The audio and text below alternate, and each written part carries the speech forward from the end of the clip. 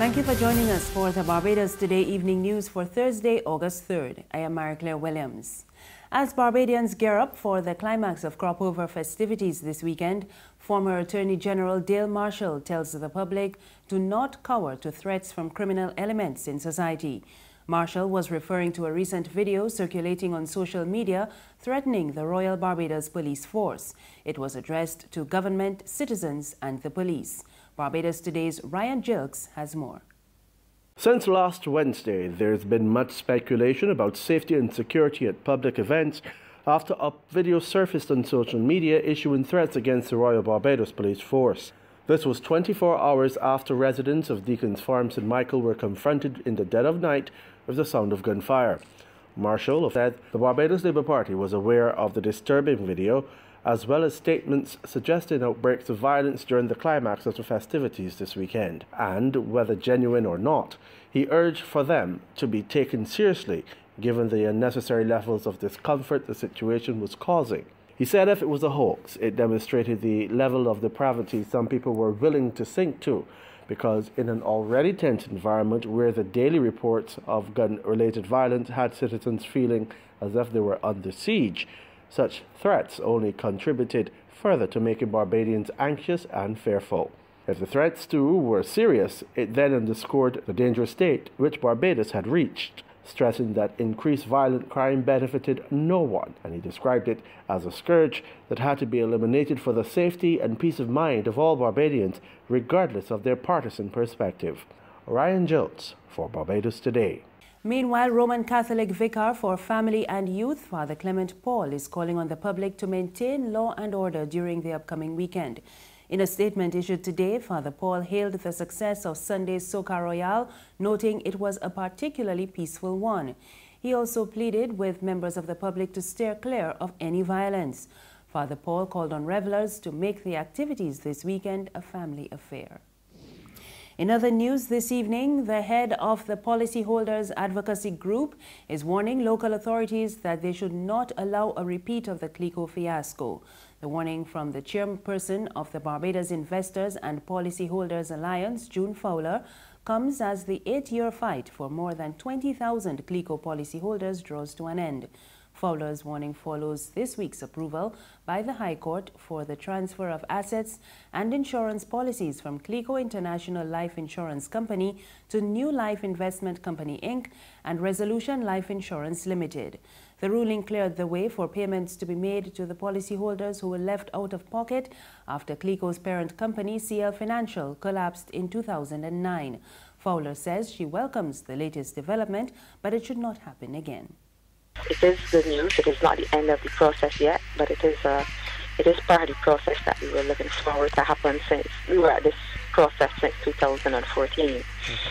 We are grateful that it has come to this point and that we are at a stage where the transfer agreement has been approved by the court. The supervisor of insurance should have done what they were supposed to do, and this thing would not have happened. So I would like to think that with the Financial Services Commission in place, that what happened in the past with CLICO will not happen with this new entity, Resolution Life. The Barbados Road Safety Association is stepping up its calls for better service at the licensing authority. The association staged a protest outside of the authority's offices in the Pines, St. Michael this morning, demanding reform of the driver licensing system. President Charmaine Roland Bowen says the government entity needs to improve deficiencies.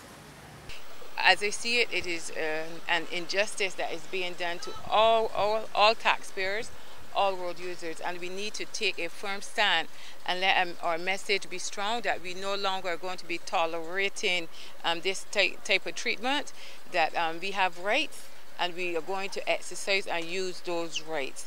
And whatever administration is willing, to work with us, for the improvement and safety of all road users, we are willing to work with them. Sit down and let us put our heads together and bring a closure to this. Whereas we are moving forward, we want to move forward positively, and as I said, we want fairness and integrity and dignity. We want to have our dignity remain with us.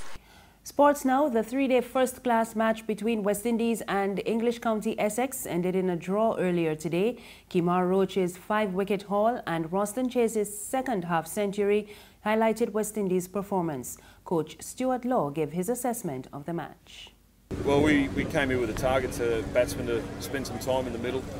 Our top six have done that. Roston Chase has had quite a bit of time out there, which is great for us.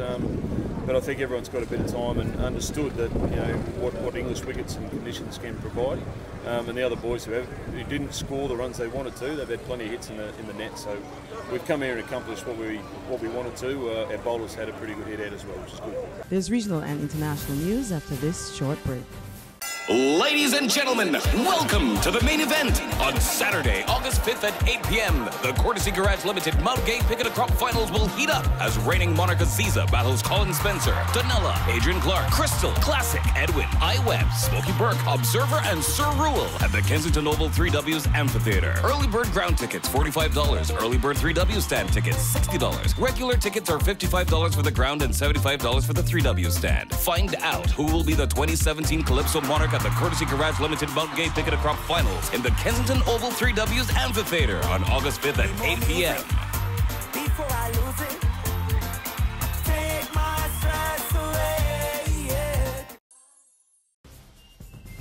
Thank you for staying with us. We're back now with news from the region. And Trinidadian soca star Destra Garcia has broken her ankle after falling from a stage during her performance at a concert in Bermuda. An eyewitness says Destra slipped between the stage and a speaker during the Summer Splash concert ahead of the island's National Cup match holiday. The witness told the Royal Gazette newspaper that Destra was taken away on a stretcher.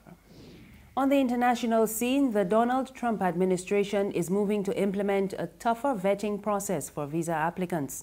A public notice says the government is looking to make permanent a new questionnaire that asks some U.S. visa applicants to provide their social media handles and detailed biographical and travel history. The questionnaire was rolled out in May as part of an effort to tighten the vetting of potential visitors to the U.S. It asks for all prior passport numbers, 5 years' worth of social media handles, email addresses, and phone numbers. Applicants will also be required to provide 15 years of biographical information, including addresses, employment, and travel history. A State Department official declined to provide data on how many times the form has been used or which nationalities had been asked to fill it out since May. They only said that an estimated 65,000 visa applicants per year will present a threat profile that warrants the extra screening. And that's news this evening. Remember, there's more on our website, www.barbadostoday.bb. You can also subscribe to our e-paper, email updates, and like us on Facebook. You can find us on Izumi Media in bus terminals and Screenplay at supermarkets and gas stations near you. We're also on Mix 96.9 FM. I am Marie Claire Williams. Have a good evening.